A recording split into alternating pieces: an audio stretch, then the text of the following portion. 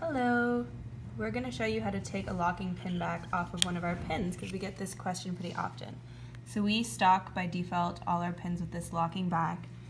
It's really good for when you're putting pins on thicker material like denim, or especially if you're using it on like a backpack, because if you're using a regular pin back on a backpack, it's pretty common that the pin brushes against something and the back falls off in your bag and you just never see the pin again. But with the locking pin back, that won't happen. So Rebecca here is going to take it off for us. So to take it off, you stick your fingernails under the very small back piece.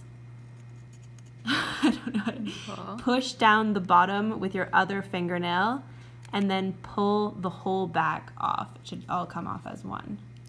So we'll do it again. So just to stick it on, you literally just push it on. And it snaps on there. And it won't come off. And it won't come off. Unless you do the following. Pick the top off with your fingernails. Yep, you're pushing down with the other hand and then releasing the whole thing and coming off. It comes off together. And try without the card. So stick it on there. It's stuck. Yep.